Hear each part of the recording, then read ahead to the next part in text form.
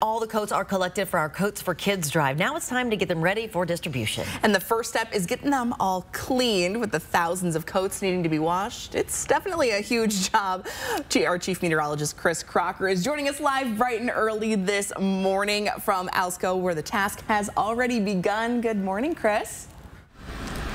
Good morning, and I love Alsco because you are the essential cog in the Coats for Kids wheel. We take these new and gently used coats, sort out the new ones, then we take these used ones, that gently used, beautiful coats, but we do want them to be laundry fresh for the kids.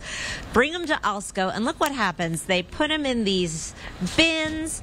That's going to go down into a giant industrial washer, and it is magic. And I am here today with Blake Long.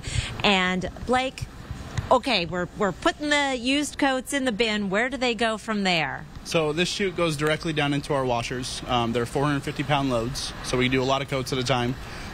From there, they're going to get pushed into our dryers, which are right next to our wash floor.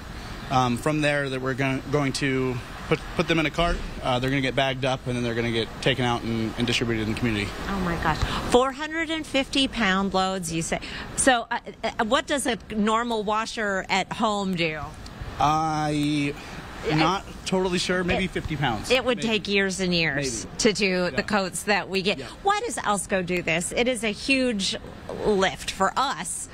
Well, we were approached a couple years back to help kind of the community out and do washing. And my boss, who is local here in Spokane, he lives here in town, thought that would be a great idea. And we just decided that we're just going to continue doing this as long as you guys want to keep running this program. So just to help out the community.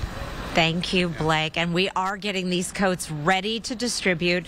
The information is on KXLY.com. Now, we're going to be unloading these coats and then following them through this magical process through Good Morning Northwest.